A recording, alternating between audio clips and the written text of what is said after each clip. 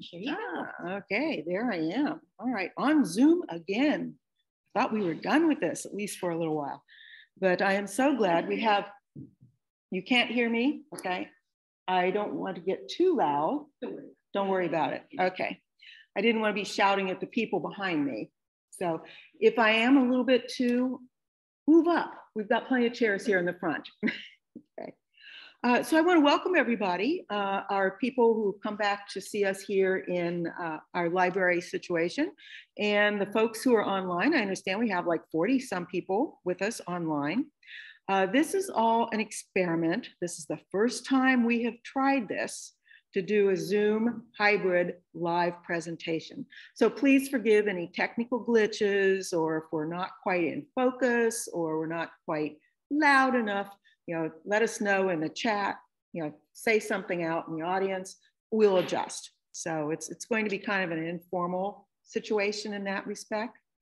But again, I wanted to welcome everybody here.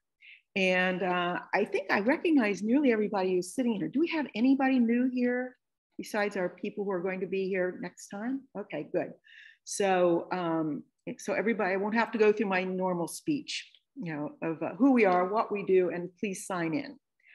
However, I do have a suggestion box at the back, which I will say, and people on Zoom as well, if you have suggestions in terms of what you would like to see us do more of, less of, in terms of programming, in terms of times, dates, anything that will help us improve the way we deliver our programs to you, please feel free to either write it down and put it in the suggestion box, or put it in the chat box. And then, because we're going to be recording this and we'll be keeping everything, and we do like to get feedback. So again, my name is Faith Justice. I'm the chair, and I'm going to introduce Loretta, who's going to introduce our next program. The program is coming up in November. So Loretta, if you want to come up and tell people, and do you want this or not? No, you have it. All right, you got it all memorized. All right. Hi. So you need to stand right here in front of this camera. I'm going to push you around. Oh, this one? Yeah, Okay. right there. Oh, here I am. Okay. So next month, I do hope you'll all come. We have a program on writing fight scenes, which is a very special skill. And the title of the program is Who We Are is How We Fight, Character and Conflict, telling a story and developing characters through violent interaction. And I'd like to ask our guest speakers to stand. We have Teal James Glenn here and Carol Gisander. And where I am standing right now will be where they will be doing some live demonstration as well as talk, and there will be a slideshow as well. So that is Wednesday, November the 9th, and 6 to 8 p.m. Thank you, Faith.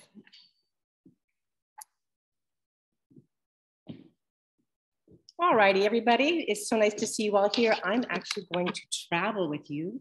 You can actually see our lovely room, and I'm going to come over here to this table where I'm going to sit with one of our 3 novelists that we have here today. Kris, you want to come on up and sit where I'm sitting for a second? Well, we're all going to start this together. So here we go. I love being part of this grand experiment. Here we go. So this is Kris Waldherr. She wrote Unnatural Creatures. She's one of our 3 novelists that's going to be presenting tonight. First of all, I'm going to tell you a little bit about Kris. She's amazing. Yes, she launched her book just yesterday, and now we get to share her tonight. Kris writes books that explore the hidden stories of women's lives. Her latest novel is Unnatural Creatures and was named an editor's choice by the Historical Novels Review, who praised it as worthy of comparison to Jean Rye's Wide Sargasso Sea, a splendid achievement from a writer at the height of her powers. Her debut novel, The Lost History of Dreams, received a starred Kirkus review and was named a Crime Reads Best Book of the Year. Kris Waldherr's nonfiction books include The Book of Goddesses, Bad Princess, and doomed queens. There's a theme going on here. She is also the creator of the Goddess Tarot, which is one of my favorite tarot decks, by the way, which has over 250,000 copies in print. Kris lives and works in Brooklyn. So now we're going to talk about her book. Unnatural Creatures reimagines Mary Shelley's Gothic masterpiece through the eyes of 3 women closest to Victor Frankenstein and his monster. His mother, Victor Frankenstein and his monster. The 3 women are his mother, Caroline, his bride, Elizabeth, and the servant, Justine. Kris will now read a brief section from her book. Well, first off, I'm so thrilled and honored to be here. I mean, the Historical Novel Society, when I first began writing fiction, I met Faith, and Faith invited me to join. And through this, I've made so many friends and so many, met so many amazingly talented authors. So thank you for having me here in support of my book. This is Unnatural Creatures. I'm going to read from the hardcover. And I'm reading a brief passage which features the first appearance of the monster. The setup is that Caroline, Victor's mother, is involved. They're having like a fete in a park before he leaves for Ingolstadt to study what they believe not going to be mathematics, but instead he will be doing something a little darker than that. So she's very pleased with herself. And so she has like a glass of wine too much, and she kind of begins to fall asleep. The sun grew brighter, the air warmer. Caroline's eyelids flagged. She dozed. But instead of dreaming of her father, as she sometimes did, she dreamt she was in Ingolstadt and Victor's rooms, which were different than Alphonse's description. A winding wood staircase, a gallery leading to an attic chamber, dormer windows overlooking the university entrance, the town square, a skylight. In her dream, Caroline took in everything with pride. Her son, a scholar, away from his family, grown. Somehow she was pregnant again. How satisfied she felt. In the attic, Victor had already set up his books on a long table, a long board with sums. Or were they drawing? She couldn't tell. You're here, Victor said, approaching her. Yet he wasn't the Victor she knew. It was an older Victor, a Victor who appeared exhausted, pale, emaciated. For some reason, he reminded of her father after their ruin. The curse he'd embodied, he'd asked, "What do you think of my work, mother?" What work? She clutched her belly, the baby kicked. Over here. He raised his hand, pointing. Carolyn followed the line of his finger toward a corner of the attic where a long shadow fell across the wood floor. Someone tall, silent, the scent of rotting leaves, death. Who could it be? Whoever he was, he approached Carolyn, the yellowish gleam of his teeth shifting in a strange grimace. Carolyn felt her blood rush, the blood within her womb.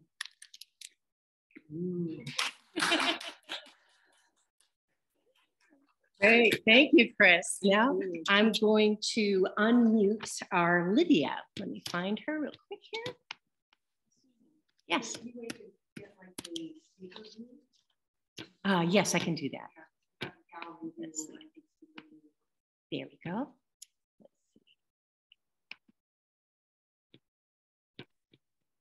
All right, Lydia, you can hear us? Yeah, can hear you great. Yes, all right, everybody. I'm so excited to introduce you to Lydia Kang. Lydia is a practicing physician, and she's an author of the adult historical mysteries, The Half-Life of Ruby Felding, A Beautiful Poison, The Impossible Girl, and the book we're talking about tonight, Opium and Absinthe. She has also written young adult novels, Control, Catalyst, Toxic, and The November Girl. Along with Nate Peterson, she has written the nonfiction book, Quackery, A Brief History of the Worst Ways to Cure Everything, and Patient Zero, A Curious History of the World's Worst Diseases, also with Nate Peterson. She contributes to the Washington Post byline in the new Well and Being section called Ask a Doctor. And she has a forthcoming book with the Star Wars franchise entitled Cataclysm, arriving in 2023. Yes, not only a doctor, she has to be a prolific writer. It's amazing. Lydia Kang's Opium and Absinthe is set in 1899 in New York City, where a murder mystery is coinciding with the publication of Bram Stoker's new novel, Dracula. When the lifeless body of Tilly's sister is discovered in Central Park, Tilly's imagination leaps to the impossible.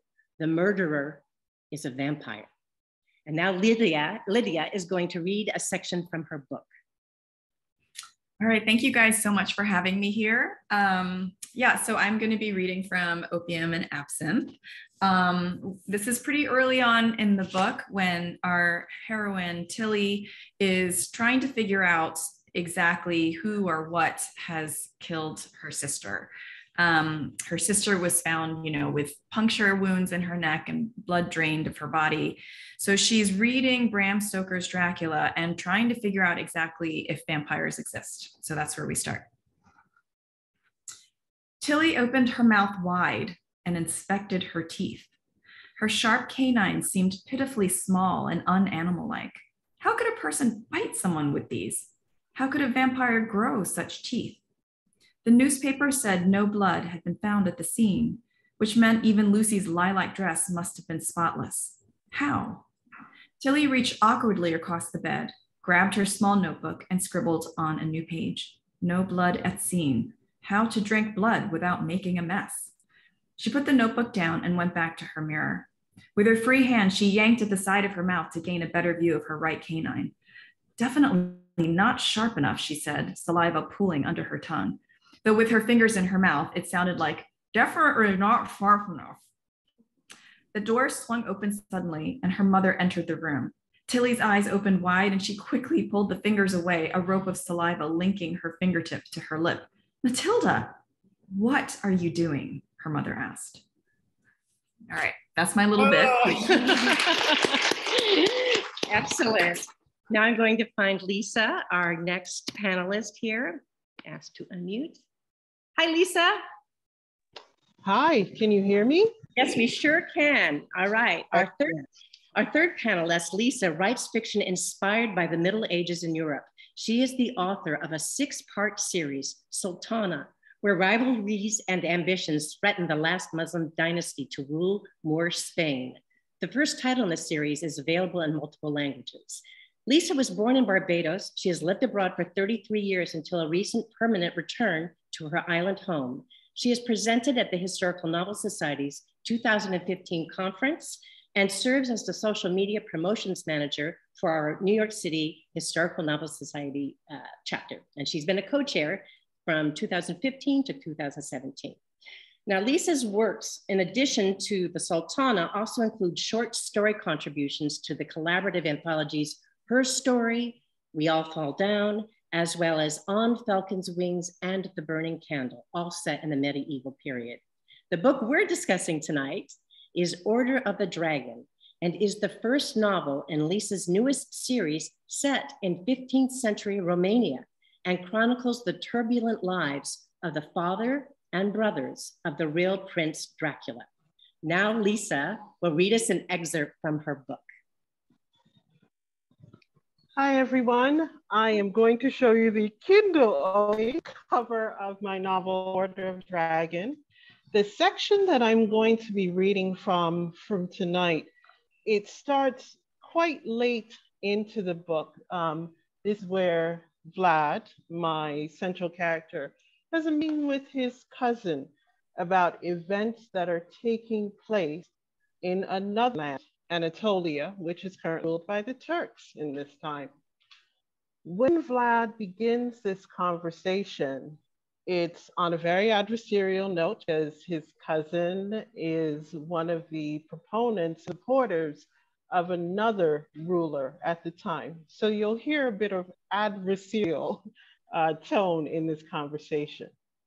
And it begins.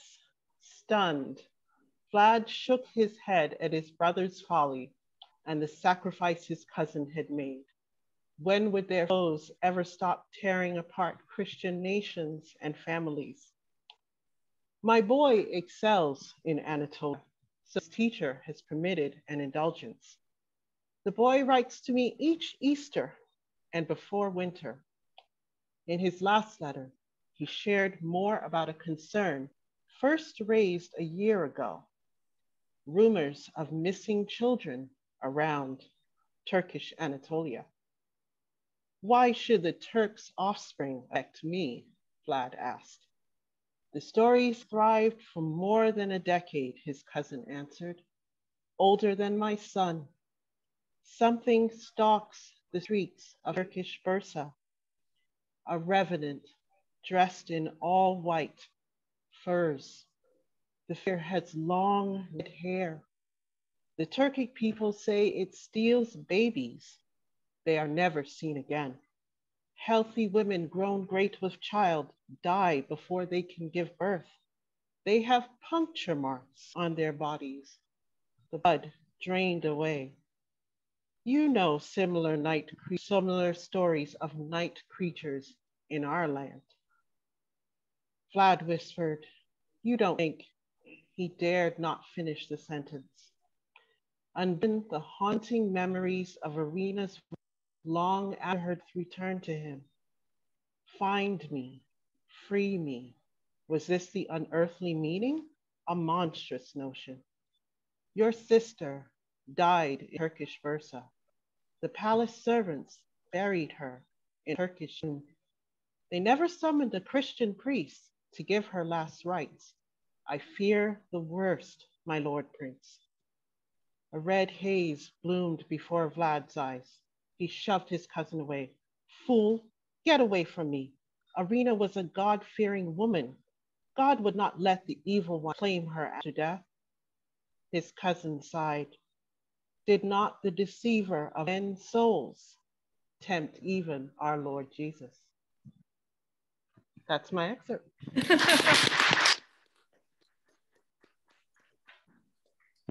I'm so excited to share this presentation with these wonderful writers, especially all along the theme of monsters.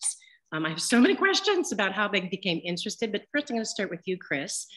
How did you first become interested in the story of Frankenstein, and when did you decide that you could write this backstory to it? Well, I first read Frankenstein when I was a child of 12. It was one of those situations where there was a scholastic book fair, and I'm seeing people nodding very knowingly. It's like, yeah, that's like an entryway, right? And I was obsessed with anything really scary and spooky. And I saw this small paperback, which I used all my allowance money to buy, thinking that, oh, this is going to be good. And it was, but not in the way I expected. I didn't realize that it was such a deeply philosophical novel.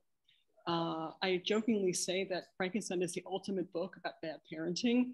But at that time, it was just a novel that it opened up all of these different ideas to me that I hadn't expected. And I didn't expect it to end the way it did. And it was just so different from the way pop culture brought it out. So that was my introduction to Frankenstein. And since then, I've read it every few years, I would say. And every time I go back, I find something new in it. And that's the genius of Mary Shelley. There's just so many layers. And when you consider that it was written by an 18-year-old girl, it's just astonishing. So fast forward many years later, I'm not going to tell you how many years. And I was always really fascinated with the three main characters of Caroline, Victor's mother, Elizabeth Lavenza, his fiance, who becomes his bride, and Justine, who has a very, very small role. Like, she's basically described in a letter that Elizabeth writes to Victor, just kind of like, oh, you remember that servant Justine that I love like a sister? Well, here's her whole backstory. And I really, really just thought about, well, what were their lives like? What did they think when all of this was going on with Victor and the monster? We don't really know. And I brought up the idea to my agent, and she said, I love this idea. I want you to do it. So I did, and here I am. Fantastic, and we're glad you did. Oh, thank you. Lydia, can you tell us about your interest with the story of Dracula and how you built your novel from that idea?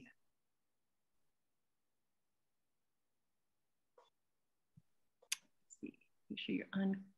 Oh, yeah, I'm going to unclick you here. Sorry. Yep, you are. There. Okay, great. Thanks. Can you, what was your question again? When did you hitting the button? No worries. When did you first become interested in the Dracula story? Oh, so, well, I think that just as a kid, everybody sort of knows some of the superstitions surrounding vampires and surrounding Dracula, but I became really particularly interested in it after Bram Stoker's Dracula, the movie came out, the one with Winona Ryder in the 1990s. So I'm an X generation kid. So that came out right when I was like a teenager, young adult. And I thought it was just such an amazing movie. Like the character, they really humanized, you know, Dracula in a lot of different ways in that movie, but it was also just visually a stunning, stunning movie. And interestingly, there's a scene in that movie where they're drinking absinthe, but it's not actually in the book. But I've always associated absinthe with Dracula just because of that movie. So I ended up reading Dracula afterwards and really finding it actually very readable. You know, I think sometimes you pick up books that were written 100, 200, 300 years ago, and they are hard to get through because of the cultural and the language changes. But it's not, it's really fantastic reading. And so I came up with this idea of having a sort of a murder mystery surrounding these deaths that look like vampires, but you just aren't sure if they're really there or not. So a lot of people, when they first pick up their book, they're like, is this fantasy or not? And I'm like, you have to read it to find out if it's fantasy or not.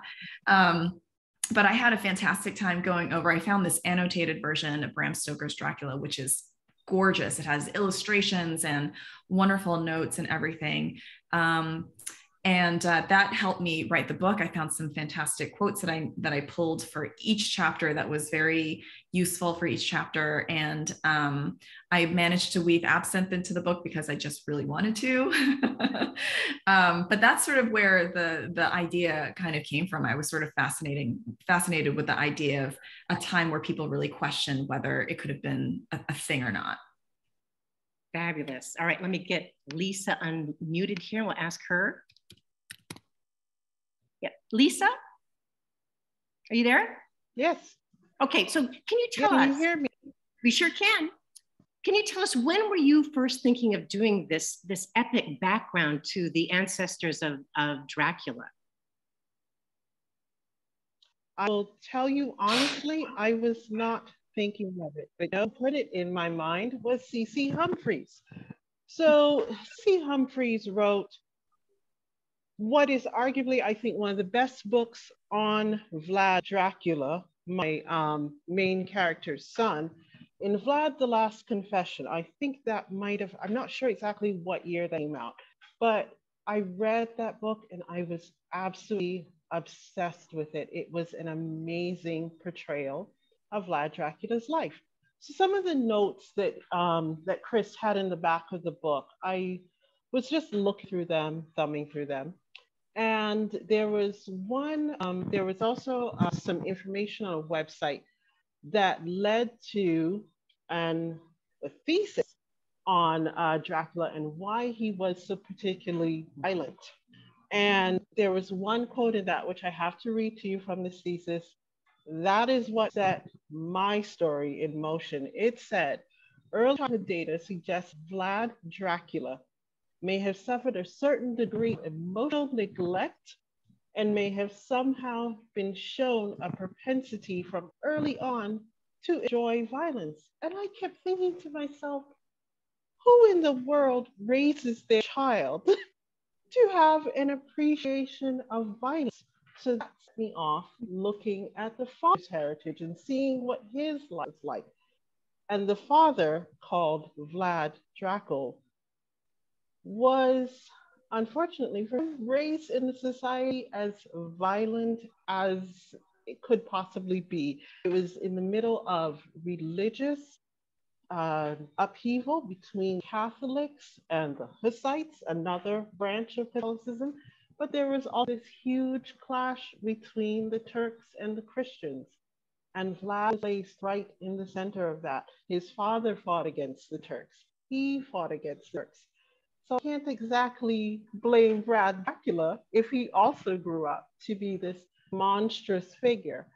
But where the where the vampire connection comes in with the story is that I understood that the Romanian people of the time, for them, this belief in vampires and ghosts and witches was as real as the things they could see outside of their windows on their streets every day. And I knew I could not write a straight historical about Vlad's father or his brothers. There would have to be these fantastical elements because that's what these people believed. Fabulous, thank you. So I'm going to throw this question to you, Kris. At what point when you were writing this story from the women's point of view, did you have your opinion of the monster itself? Did it shift when you were writing this different perspective? No, because I've always been Team Monster, basically. My friend Catherine, who's in the audience, she always says people who read Frankenstein are often end up Team Monster or Team Victor, and I'm... No, Team Monster or Team A Plague on Both Their Houses. Oh, okay, a Team on Plague of Both Their Houses, all right, yeah. Well, I was more sympathetic for Victor the first time I read it. But no, I actually, the monster is one of my favorite characters, and I have to say that of all of the various layers and layers of research I did in terms of getting the women's voices to work, which was challenging because they're not very fleshed out in Shelley's novel, the monster was the easiest because he's so incredibly articulate. And I loved writing him. I just have a lot of compassion for him. It's also interesting how you got these three women to open up a different side of the monster that's not necessarily in the novel. Yes, I don't want to spoil too much, but he has a special relationship with one of my three ladies. And it's not what you would think. It's not romantic. It's actually, I think, very touching. But it's such a great point of view. It's really fabulous. So Lydia, when you were researching, I mean, did we lose the power? Robert, can you get back up there? Sorry? Okay, sorry about that. A glitch. Lydia, I was going to ask you, when you were, I mean, I think it was so fascinating that you set the possible victim of the vampire in Central Park. In addition to having this whole society that was also using drugs, using absinthe, using opium at the time, did you see this sort of connection with the drugs that were happening in the upper society and the terror of Dracula to be similar in a way? I think you have to unmute her. Every time, sorry, okay. Sorry, Lydia, here we go.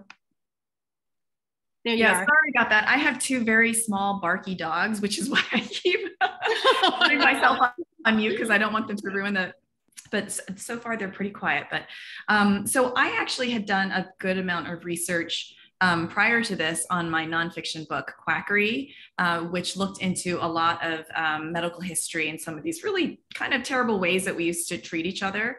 And I had written a big chapter on the history of opium usage in human civilization.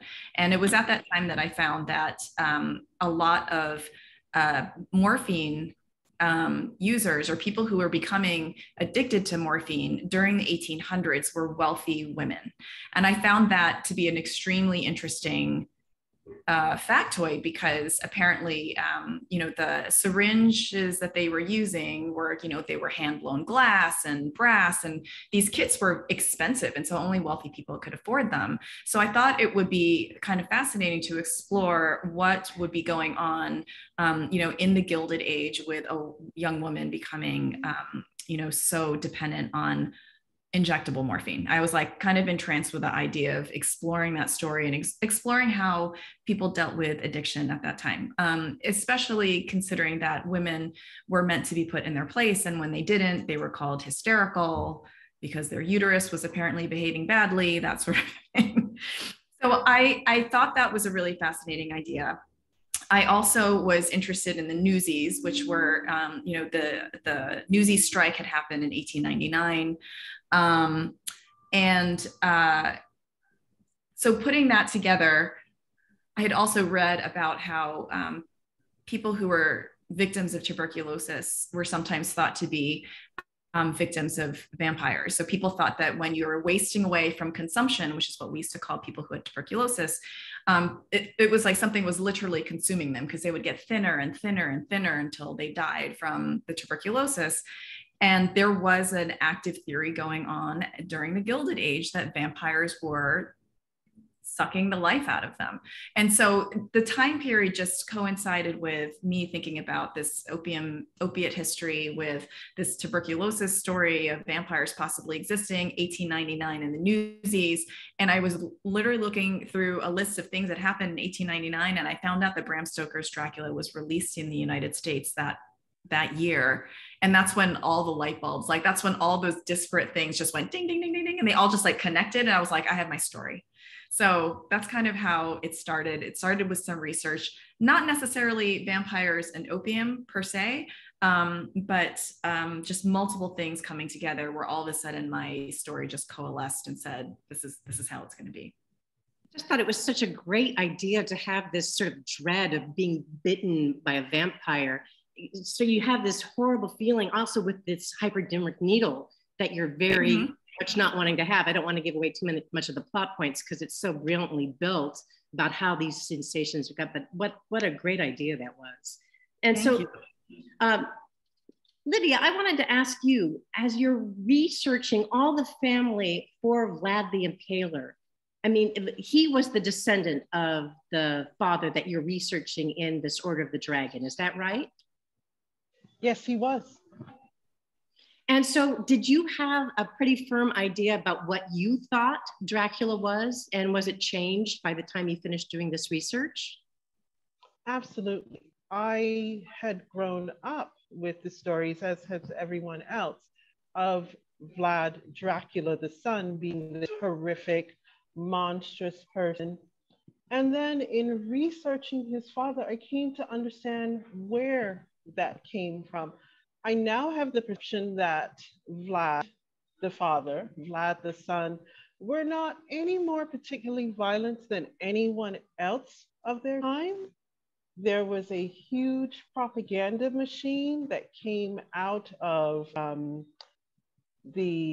basically Vlad's enemy, his prime enemy, that basically controlled what people would then begin to believe about Vlad Dracula later in life, including the idea that he was such a monstrous person that he could become an unearthly, undead blood drinker and never die. So there was definitely a huge propaganda machine that started in his father, Vlad Dracula's time, leading up to his time, that defined him. But it's nice to come away from that now with a more balanced perception of a guy who was, both guys who were quite ruthless, but ruthless for a reason. Yeah. That's what I like to call it, being ruthless with a reason. So Kris, I wanted to talk to you about how you have these three women who are being in an era where being assertive or having agency wasn't a given. And yet each one of these women finds resources that they didn't know that they had at the beginning of your book. Did you chart this out with how things were unrolling in the Frankenstein novel at the same time? I did, and I had very, very long Excel spreadsheets where everything was broken down. And Unnatural Creatures covers a period of 16 years, beginning with Caroline and her introduction of Justine, the maid, into the household, and then ending at the turn of the century at the 1800. And in between that, there was a lot of history going on that I'm convinced Mary Shelley was aware of. And I don't know if she consciously incorporated it, but it's there. For example, I did not know that there were 3 revolutions in Geneva during that era. And also that there was one of these revolutions, they took 12 syndics who were kind of like the aristocracy rulers of Geneva as a city republic. And they executed 11 of them on the Plain Palais, which is the same place where Justine and another crime takes place. I don't want to give, I'm assuming most people have read Frankenstein, but in case you haven't, I want to leave those pleasures to you to discover. Around the same time that Frankenstein takes place. So there's all these overlaps that just, once I saw that, it just, like what Lydia was saying about ping, ping, ping, things tying together, that's exactly what happened. Yeah, so it was, but just if you had seen this spreadsheet, you probably would have thought that, oh my goodness, the attention to detail, because it was about 6 feet long and went across the floor. I'm serious. It was like I had all of these, 8.5 by 11s taped together. And, here's like Victor's line, here's where he's in Ingolstadt. Henry, his best friend, he's over here.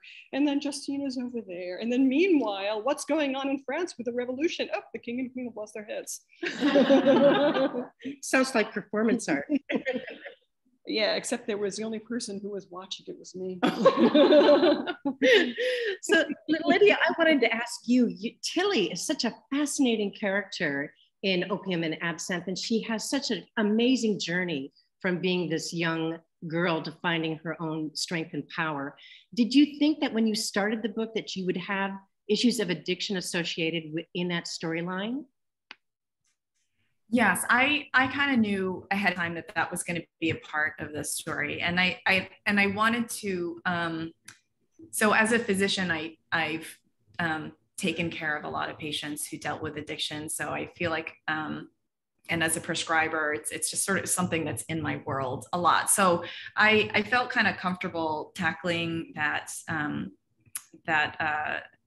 perspective, and I knew it would be kind of fascinating, but also awful at the same time to watch somebody descend into just breaking she has a broken bone that she breaks her collarbone in the first chapter. And from there, she gets some pain medicine, and it just sort of turns into, it spirals into this addiction. And I knew that would be something that the readers would be like, don't stop doing that. Don't, like, when they're making these choices. But I wanted people to see why she was making the choices. I wanted to see that she was a young woman in excruciating pain. She just lost her sister. She is being controlled, by the forces around her, and it's so frustrating. And opiates were a way to try to make some things feel better, but they're also a method of control from outside forces in her case. So yeah, it's the opium and the morphine are themselves a character in the story, because they're there all the time. And, everybody's reading this thinking like they know what the right thing to do is. And every time Tilly reaches for it, you're just sort of like, don't do that. But I think it makes you sympathetic towards what she's going through. And you can very easily see why addiction basically touches every, section of society. It's because it's not just, a certain type of person who can succumb to this. It's a universal thing, and it's really complicated. So I wanted to sort of tackle that, and I hope I did it some justice. Yeah, it was beautifully ambiance, because it was just as creepy as Dracula. I mean, you just felt this impending doom, would it escalate or not? And the blood being tainted too is terrific. So Lisa, I wanted to talk to you about your love interest for Vlad, or one of them. And I hope I'm going to say her name correctly. Is it Naya? Najna. Thank you. She's so fascinating. How did you find out that a woman at that time, that she was so fully drawn in what she was interested, and she was such a contrast to the other woman in the book?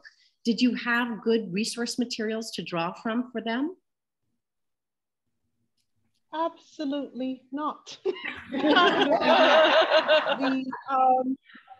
is one thing that I must say: the medieval period does us as women a complete disservice. Unless we are the queens and princesses, we're often the ones in the background, behind the men. But it was very important to me to show that Vlad Dracula's wife was a very important part of his life. And I should say first wife is what I'll say about that. We're completely ruining my story. But his first wife was an integral part of his life. She is also the woman who becomes mother of Vlad Dracula of vampire fame. And I struggled a lot to come up with a lot of information about her because of, in particular, the name. The name Najna was not even her name. Her name was actually Vasilisa Maria, and she was from a section of Romania that at the time was independent called Moldavia.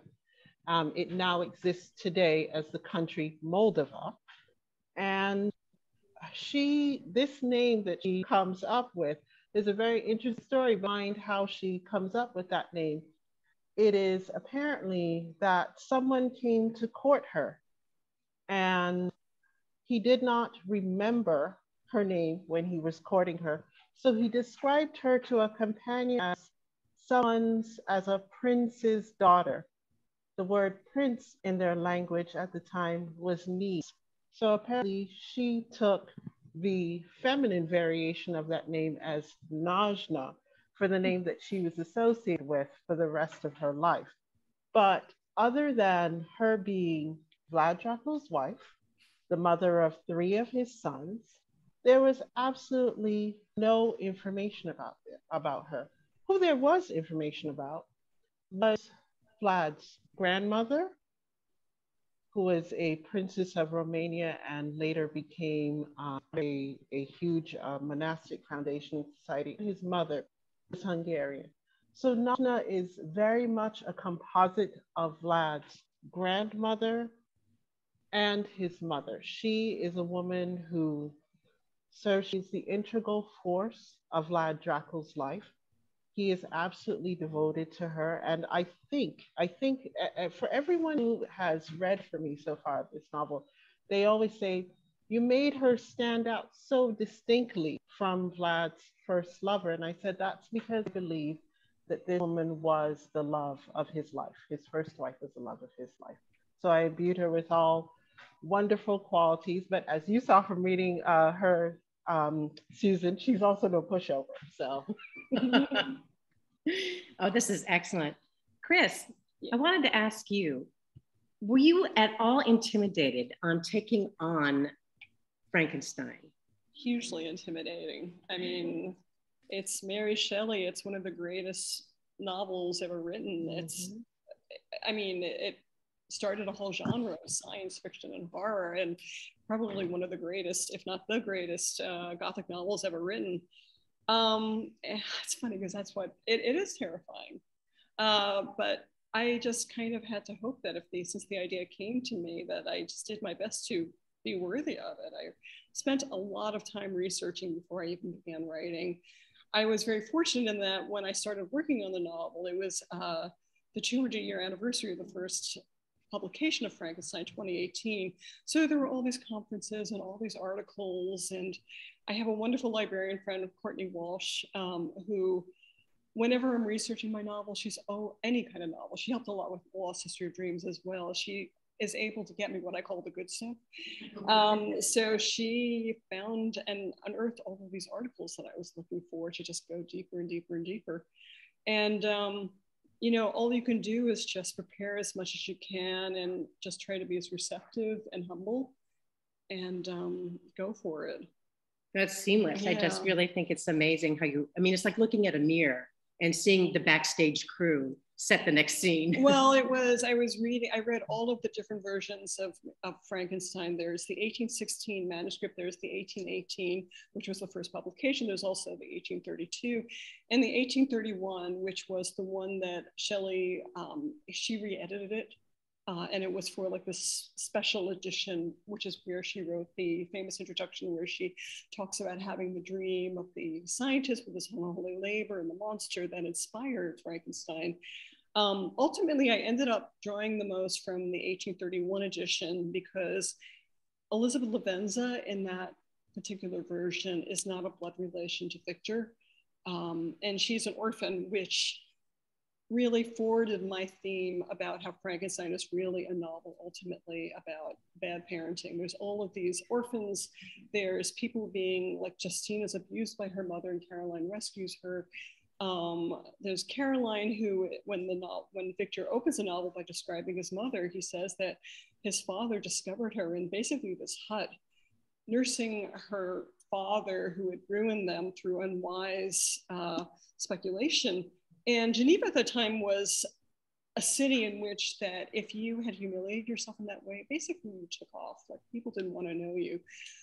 So, you know, it's just like layers upon layers upon layers of bad parenting. And then we get to Victor, who creates this creature out of his hubris and his genius and immediately abandons him to do whatever. And it's really like a tragedy of families falling apart. And I hope, at least with Unnatural Creatures, that I do have a final girl, as they say in the horror business, that I've offered a little bit of healing and hope. Yes, absolutely. Yeah. Lydia, I wanted to talk to you a little bit about your plot in which Nellie Bly sort of threads its way through. And Nellie Bly was such an amazing character here in New York City. Can you tell us how you first got interested and how you figured out how to position her in your book? So because I knew that my main character, Tilly, was going to be interacting with a newsboy, who's a young adult. He's in his like 20s, and she was going to become interested in using the newspapers to sort of get some of her information. I immediately thought, well, I knew Nellie Bly was one of the most well-known first female journalists at the time, and so I started researching her. And I found out that, because I was wondering, it would be great if she was in her heyday and she could show up in the book, but it turns out she was past that. By 1899, she had kind of retired from being a journalist. She had gotten married. It wasn't a perfect marriage, and she had been in Europe for some time. And I think she'd come back after, I believe, the death of her sister. And so she was actually coming back in 1899 to Manhattan at the time that my story was going to take place. And so I thought, well, wouldn't it be great if she comes back and has a moment with my character, except that she's already been through her sort of journalistic career. And, she's sort of, in mourning and has been dealing with a lot of hurt on her own side.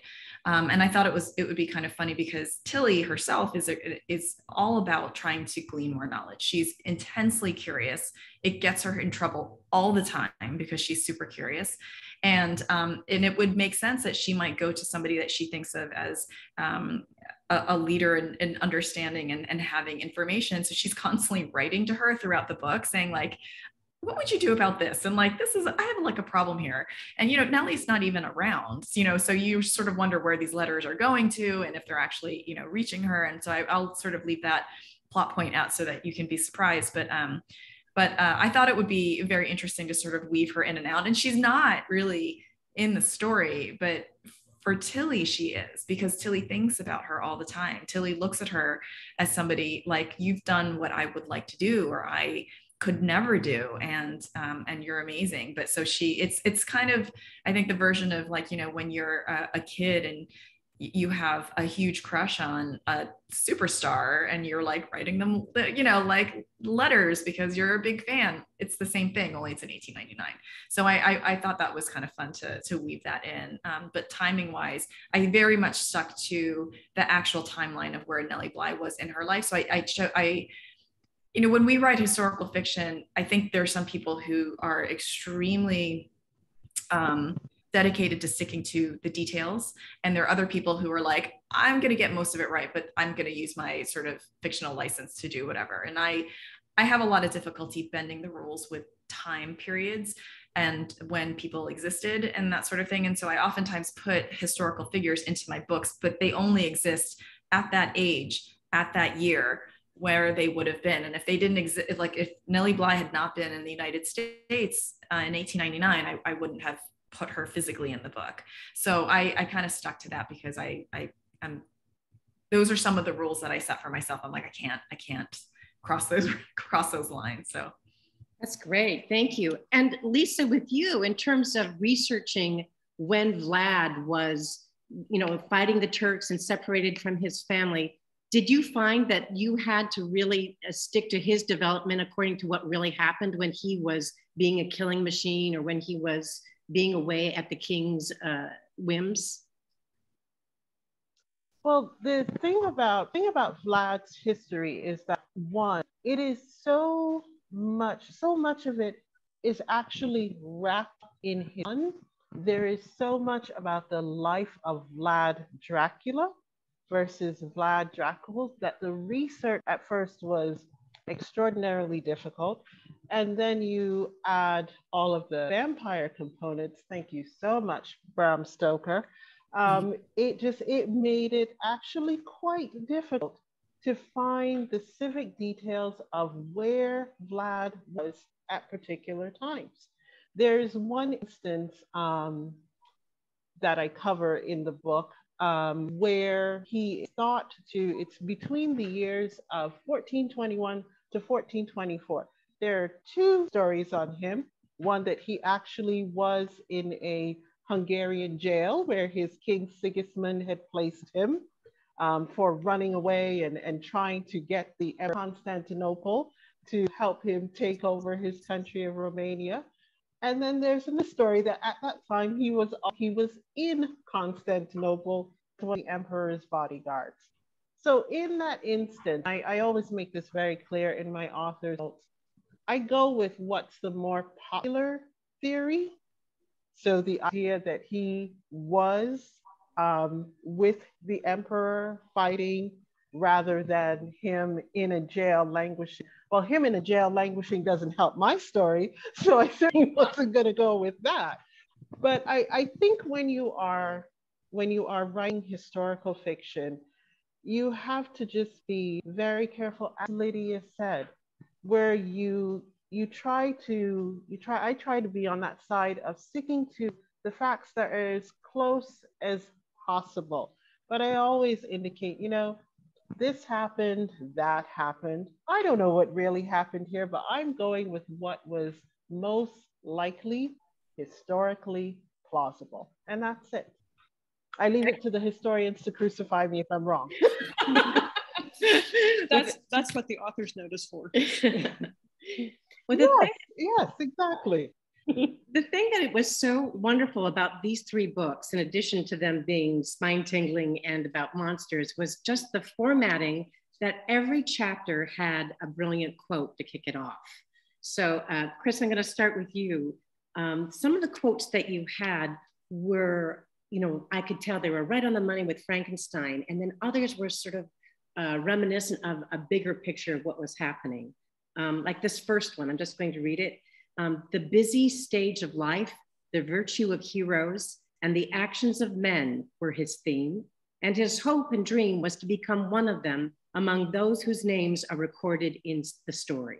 So how did you find this as a chapter heading? Well, that was a chapter that it's about the Victor's best friend, Henry Clerval, and that is his character. He's kind of like the yin to Victor's yang, if you will. That sounds very simplistic, but he's this sensitive, artistic guy who he loves like knights and he reads King Arthur and stuff. So he's like very idealistic, as well as just somebody who, there's Victor who's involved with science and this and that. And then there's Henry who's involved with the ideas of the world and is very sensitive and noble and idealistic. So I really like how that quote introduced him and put him in contrast to others in the book. Well, it was just such a great idea to keep threading just little blurbs of it. So we knew it was Frankenstein, but it was still your story and your take on it. Well, sometimes they were taking out of Shelley's context, but then put to other characters. So that was a little fun. Little Easter eggs for those of you who are very familiar with Frankenstein. Yes. So, and Lydia, you also used some material from Dracula as your chapter headings. Did you think you were going to do that as you were writing the book? Yeah, I knew, well, I knew that I was going to do it because I had been like reading and rereading Dracula and annotating and like reading annotations and that sort of thing. And just, the book is just flush with amazing quotes and spooky quotes, and they are just perfect. And so I just had all these quotes that I was like, I'm going to use these. And it was so much fun because I would write a chapter and I would sort of like go with like sort of the feeling of the chapter or what Tilly was going through. And voila, I would like match it up with the perfect quote that was oftentimes paralleling what the characters in Dracula were going through as they were tracking down this monster and trying to figure out what was going on. So it worked out just so well for me. And I like the idea of being able to put these little bits of the book in, because Tilly's reading it for the first time, just like you're reading my book, hopefully, for the first time. And so it was just such a wonderful sort of refreshing thing to like put on the page what was going through her brain, what she was seeing, as opposed to a quote from a book that has nothing to do with what, the actual chapter's about. So it was a lot of fun to make those matches happen. I like the fact too that you use some of the more well-known quotes, like "Listen to them, the children of night, what music they make," and then you also throw in things like "May I cut off the head of Miss Lucy?" It's like, what? So that was a really. I absolutely recommend. It is a very readable book, and Halloween is coming up. Just pick it up. I think it's free now. So it's a fantastic reread. Absolutely. And Lisa, I wanted to talk to you about your quotes, because you didn't use Dracula per se. You used all these great philosophers like Augustine of Hippo. I mean, I thought this quote that you used, I'm just going to read just one of them. Hope has two beautiful daughters. Their names are anger and courage. Anger at the way things are, courage to see that they do not remain as they are. So, wow, how did you decide to use these quotes, and where did you find them? How did you thread them through? Well, Vlad himself was the absolute inspiration. When I was looking at his life, I was amazed to find out that not only did he live in a very cosmopolitan world when he was growing up in Hungary, but also he not only spoke his mother's Hungarian and his native Romanian, he also learned Italian, Greek, a bit of Turkish. He was a very well-rounded man. And I kept thinking to myself, well, someone like that is going to be exposed to literature. He would have had tutors growing and stuff, but he would have been exposed to literature as well. And when I kept looking at all of these quotes, I kept saying to myself, not only did I want them to tie into the particular theme of that runs through each chapter, but I was also thinking of them as these are possibly things that Vlad himself would have read and come to understand as integral parts of his life. One of my favorite quotes from the book is by a philosopher who says, "No man ever steps in the same river twice, for it's not the same river and he's not the same man." That, I think, absolutely identifies who Vlad is at that moment where he goes off planning to claim the bride that he will eventually marry, because he has grown and he is very much a changed man from just the sword swinging, slashing knight that he was, to a person who begins to understand not only the role that he can play in his country's future, but the role that he can have as a husband and now a potential father. So I thought quotes that were excellent to sprinkle into each chapter to identify where he was in his life, but also to reflect his understanding of his work. Lovely, lovely, thank you. So I'm gonna wrap this up just a little with one last question. Chris, so much of when you're talking about bad parenting in your version of Unnatural Creatures has to do with mothers not being there. It's sort of like in Shakespeare, there's the big mother issue happening in that. As well as Disney. As well as Disney, that's right. That's where drama is. So did you, when you first read Frankenstein, did it occur to you that there was a parenting issue, or was it the monster issue that? It was the monster issue. And I was actually much more sympathetic to Victor because, I was 12 years old, and it's written, Frankenstein Begins, it's this epistolary framework of Robert Walton, who is an Arctic explorer, and he's off trying to find his way to the North Pole. And he says, if only I had a friend, how lonely I am. And then he finds this man on the ice who is Victor Frankenstein. And he kind of has like a male, like a bro crush on him a little bit. He's like, my friend, he's so, you could tell by his accent that he's so refined, he's so this, he's so that. And as a 12-year-old, you know, you kind of like just buy that. You don't have the critical facilities to kind of see like, well, you know, he's doing all this stuff which maybe isn't very cool. So yeah, it's interesting how that shifted. It's only later, I think especially after I became a mother and rereading Frankenstein, that I saw, oh my God, I would never ever do that. You know, you have this little creature who's totally dependent on you, and then you read Frankenstein, and you're like, that's horrific.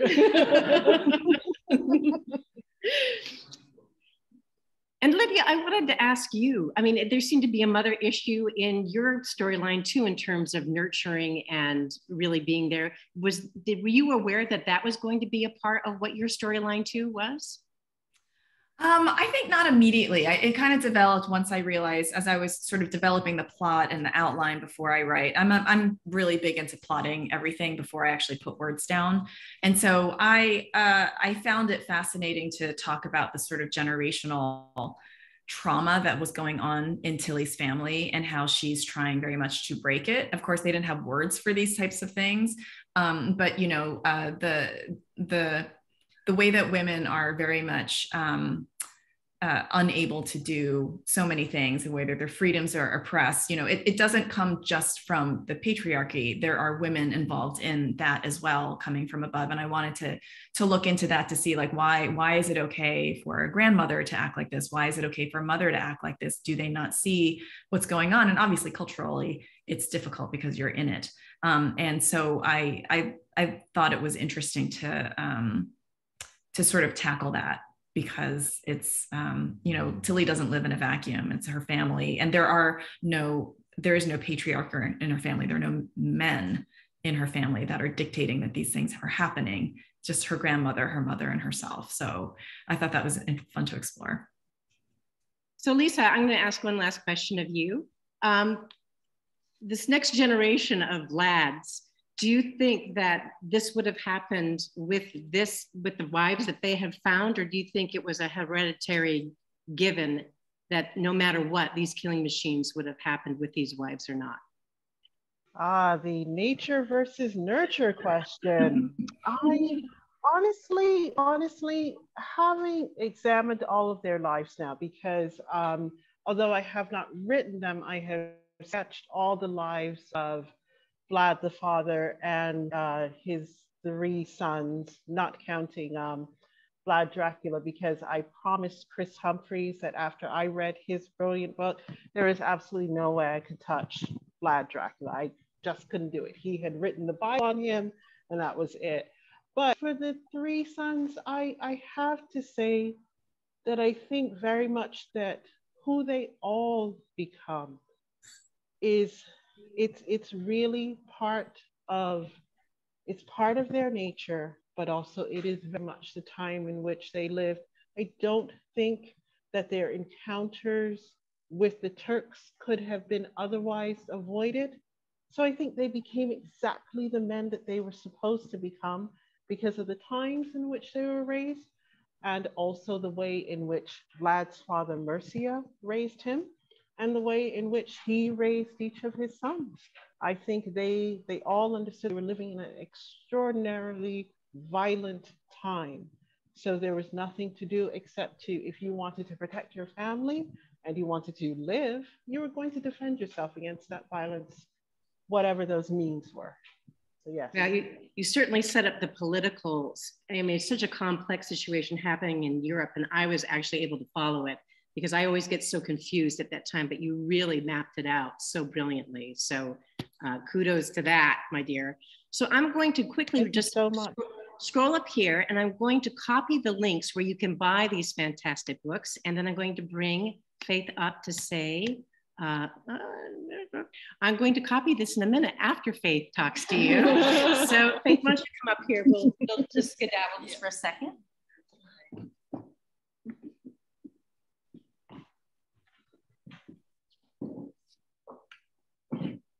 Okay, yeah, there I think I'm centered, right? All right. Yeah, so I just want to thank everyone for showing up tonight, both here and virtually again, and working with us, through our experiment. I noticed at least one comment saying that the person felt that it was worked, beautifully, but we're open to feedback, across the board. So if you want to see more of this, if you want to see less of it, if you want us to do something different technically, that would be fine. And speaking of technical support, Robert, you want to stand up? We want to give you a hand.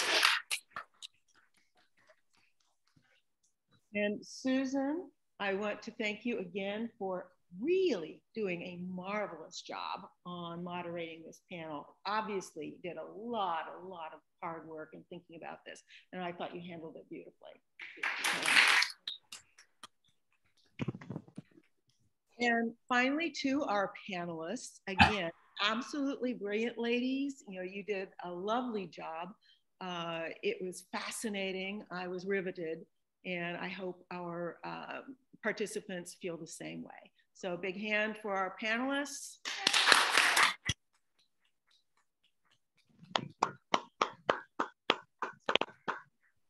So folks, stay tuned. Like I said, we're going to have a really fun program next month. We have our two people right here. So folks who are here, if you want to grab and talk to them a little bit about it before we have to leave, feel free.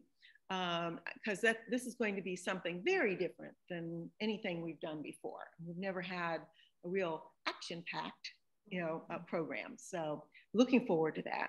And then in December, we're doing World War II. So, watch for further information on that. And we do have programs that we're finalizing now for at the beginning of the year. Now, in the beginning of the year, we're more than likely going to be Zoom only, but we'll see how we're doing it.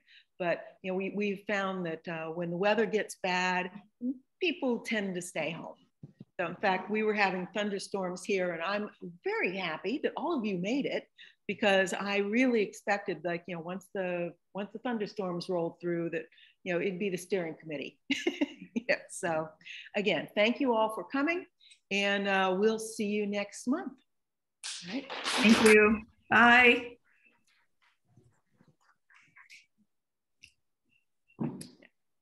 All right, we're signing off here.